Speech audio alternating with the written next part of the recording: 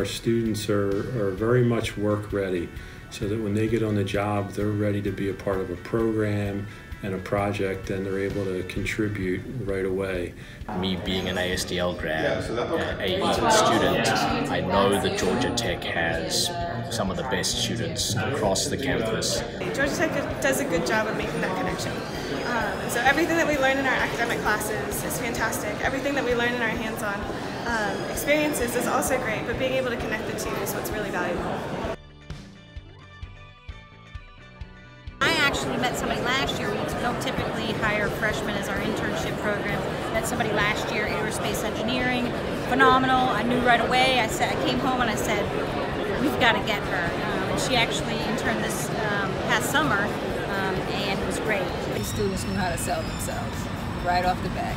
And not only that, they coupled their technical experiences with things like language, right? So they knew another language and they were fluent in it. Also, they were into extracurricular activities. So they were like more well-balanced, I would say, than I have seen in the past. Coming from Georgia Tech, it has a really good reputation, a really good name.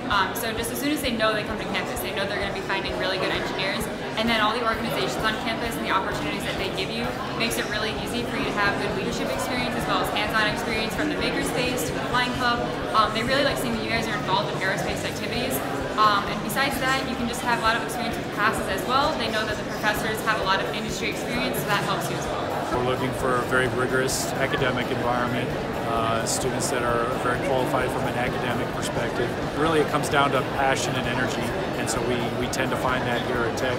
Just an amazing, diverse, talented pool of candidates, people who are putting themselves through school, people who have just an amazing, varied work background. Some people are doing independent projects in addition to the research that's being done at ASDL and some of the other Georgia Tech research, and they were really excited about showing that research that they're doing independently. There's been a lot that the projects specifically that they really like to highlight and kind of latch onto and ask you more about, and I think really gives you a step up above everybody else, just to show that you know what you did, how you did it, and what the outcome was of it.